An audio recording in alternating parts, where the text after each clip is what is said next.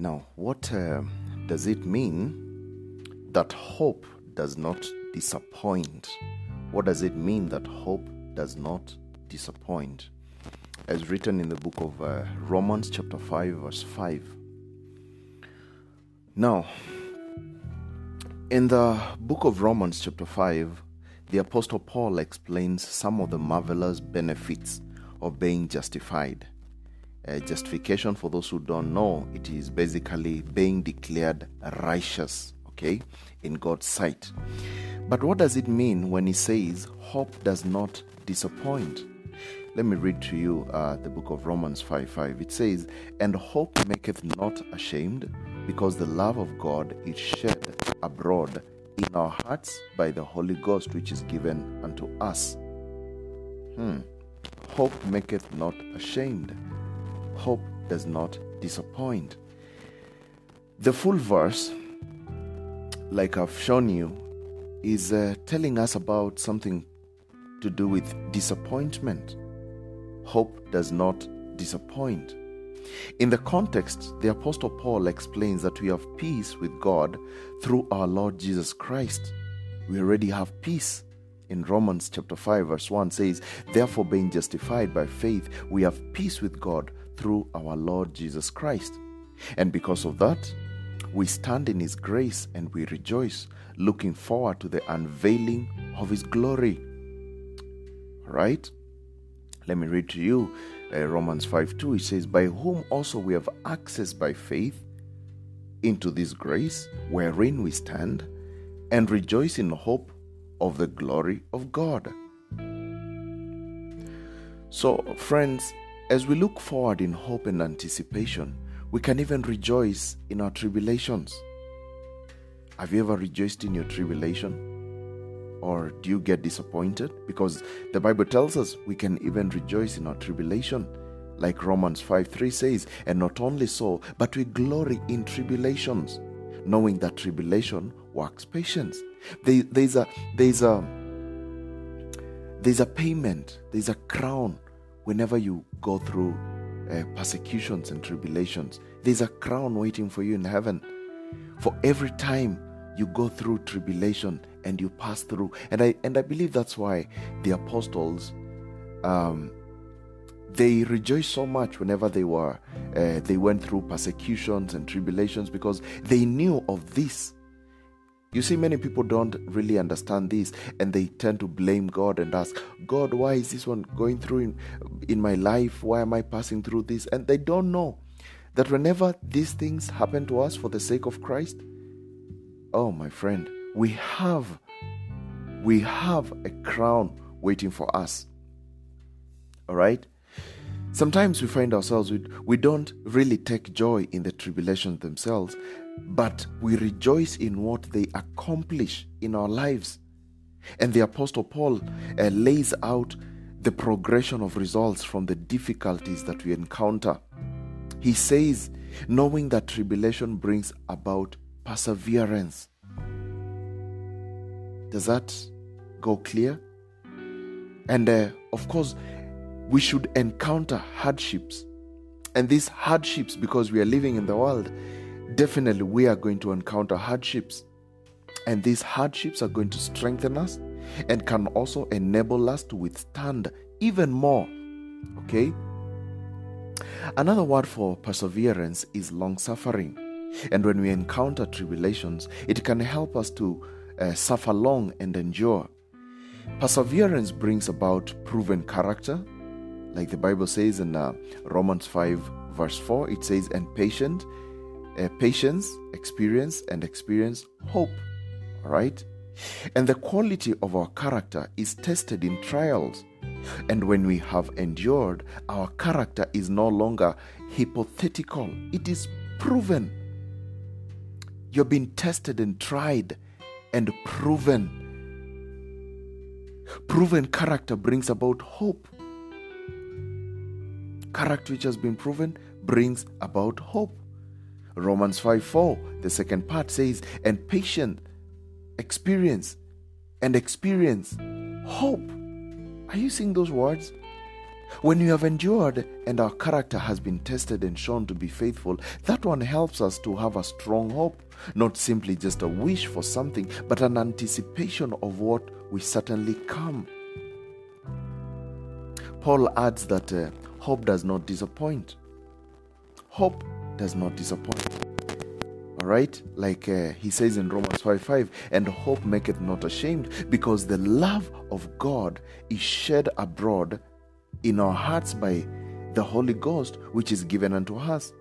So hope does not disappoint. You have hope in Jesus, then you'll never be disappointed. It will always work. Of course, this hope is hope in the true thing. Don't hope in the wrong things and then you say it will not disappoint you. It may disappoint you, right? But when you hope in the true word of God and the true things that Christ told us, because his word is true, then you'll never be disappointed. Hope does not put us to shame. And that kind of hope is certain because it relies upon God's power, his promises, and his sacrifice. Let me read to you the book of Romans 5:6-11. It gives us a clear picture of this kind of hope. Okay?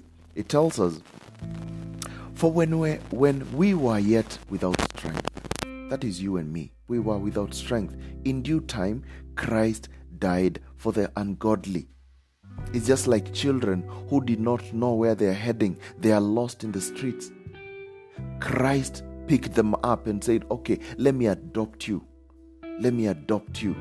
Just believe in me and you become my children. Don't run away. I've already organized everything for you.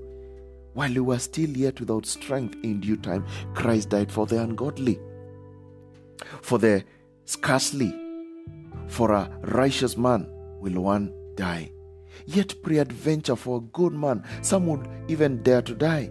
But God commended his love towards us, that while we were yet sinners, Christ died for us.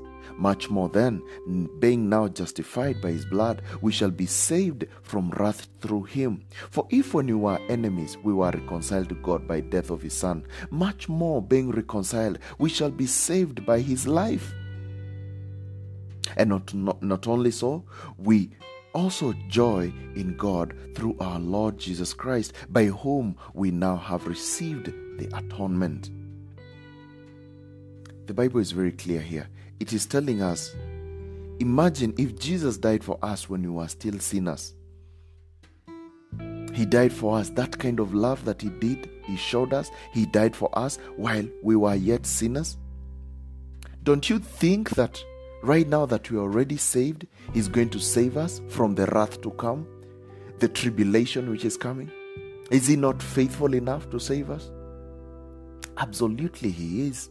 He's going to save us. He cannot waste his energy, waste his time, waste his blood dying for us. And now while we have received him, while we are already saved, we go through wrath. It's not going to happen. He's going to give us his life. He has already given us his life. We're just waiting to be redeemed. All right? It's not by our own merits. No, by his merit.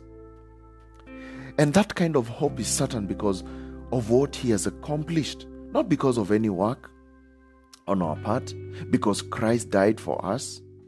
It's not about our work. Jesus died for us. All right? Romans 5:8, it says, but God commanded his love towards us, that while we were yet sinners, while you and me were still sinners, Christ died for us. We have been justified. We will be delivered from future wrath of God. Friends, we understand that we were not saved based on our own righteousness. It was not because we were good or we tried doing something to be saved. Rather, we were reconciled, given peace with God, even while we were still enemies of God. While you are still enemy, when you still hated God, when you didn't know, God saved you still. He died for you at that time. And so, we will be saved by his life because right now, we've got his life. And while each one of us will encounter difficulties, even tribulations or trials, Paul helps us to recognize that those circumstances are part of God's recipe for our growth. In the book of James, chapter 1, verse 2 to 4, it says, hope does not disappoint. And of course, James offers a similar exhortation. He says, consider it all joy, my brothers and sisters, when you encounter various trials, knowing that the testing of your faith produces endurance, and let endurance have its perfect result, so that you may be perfect and complete, lacking in nothing. Endurance produces perseverance, and perseverance, it is basically a way of testing your faith, being put on some weight and seeing, is it true that this person really loved Jesus? I'm not saying you can lose your salvation, but just think about Job. He went through trials, tribulations. But this test proved his love for God. Even when God was giving him 7 times more, he definitely knew that Job loved him.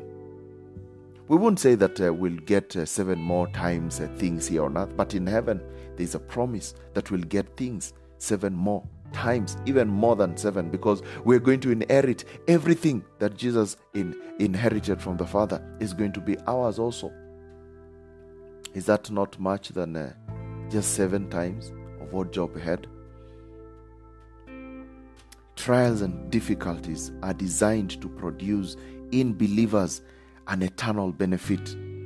It is for this reason that the Bible says that hope does not disappoint, that we can and we should rejoice always. The book of 1 Thessalonians 5:16 says, rejoice evermore. Are you rejoicing? Crying because of different persecutions and different trials and tribulations. It helps to have an example of how hope does not disappoint. And Paul provides such an example for us in Philippians chapter 4 as he explains that he has learned how to be content in any circumstance. He can deal with the humble means of or prosperity. He can deal with being filled or being hungry. He can deal with having much or suffering need. Whether in good or bad circumstances, Paul had learned to persevere because he recognized that he can do all things through him who strengthens us. Philippians 4:13. I can do all things through Christ who strengthens me. And the same one who strengthened Paul to have that kind of contentment and courage strengthens us also. And that man is Jesus. And working all things together for our good. That is his core business. He's trying to work everything for our good. Romans 8:28.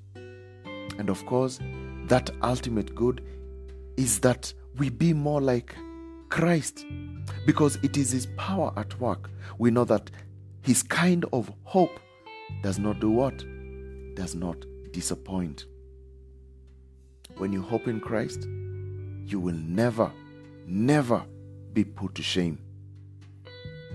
And that's the end of our today's Bible study lesson. Hope it is a blessing to you. Hope you did learn something. And remember, you can always download this podcast to listen later offline or to share to your friends and family. And please don't forget to favorite our podcast and subscribe to our channel so that you can always be notified whenever we post a new Bible study lesson. And if you'd like to get saved or you need to get a step-by-step Bible verses on the order of salvation so that you can well preach to your friends or family, or maybe just feel led to support our ministry or to buy some cool Christian merchandise, kindly visit our website, keithmwoki.com, for more details and breakdown.